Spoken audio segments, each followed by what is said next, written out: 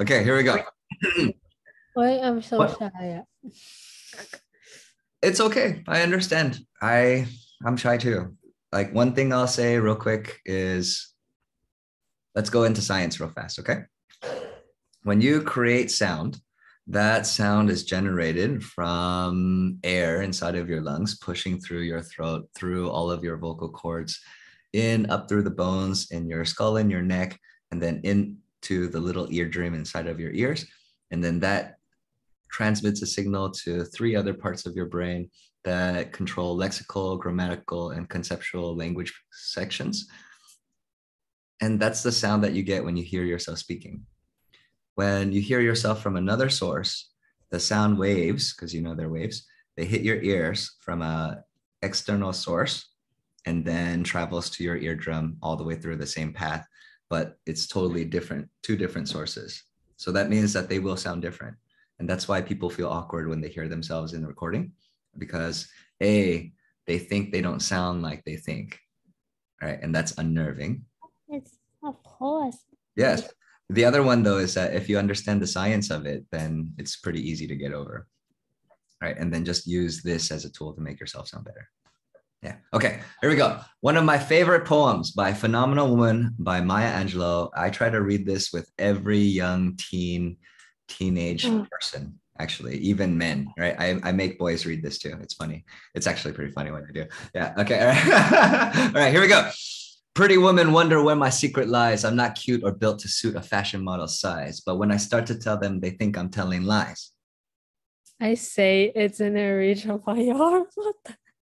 The span of my hips, the stride of my step, All the right, good. curl Only of my four. lips. Okay, good. All right. And then I'll read the next four. Oh, it's so I'm a long. woman. Yeah, I'm a woman. Oh, you're already complaining. Don't complain. All right. I'm a woman, phenomenally phenomenal woman. That's me.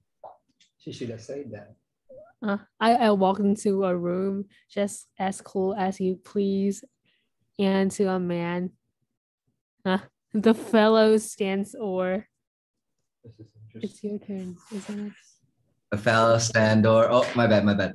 Fall down on their knees and they swarm round me, a hive of honeybees. I say, and then Martin, four lines. It's in the fire.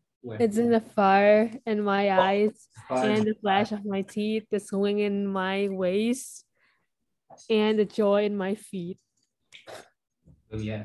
Right here, right here. I'm not a woman. I can't say that. All right. I'm a woman, phenomenally phenomenal woman. That's me.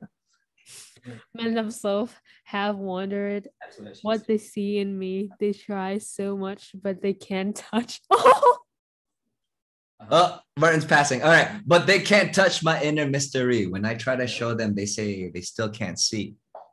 I say it's in the arch Arc. Mm-hmm. Of my back, the sun of my smile. Then this line. All right. The grace of myself. Good. I'm a woman, phenomenally phenomenal woman. That's me. All right. Now for this last part here, we're gonna go one line. Okay. One line. All right. Here we go. All right. So I'll begin. Then okay. All right. Okay. All right. Here we go. Now you understand. Just why my head's not bold. I don't shout or jump about. Or have to talk real loud. When you see me passing, I ought to make you proud. I say, it's in the click of my heels, the bend of my hair, the palm of my hand, the need for my care. Because I'm a woman. Phenomenally. Phenomenal woman. That's me. Yeah. See, it's a good poem. Everybody likes reading this poem. Okay. All right. Good. Okay. Bum, bum.